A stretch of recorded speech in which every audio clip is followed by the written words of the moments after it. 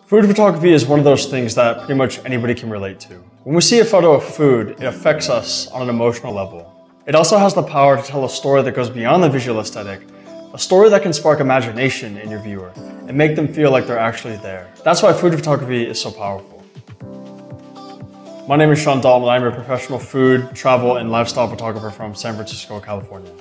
Food was one of the first things I started shooting as a young photographer, and it's still something I shoot on a weekly basis, whether it's for an actual client or just for Instagram.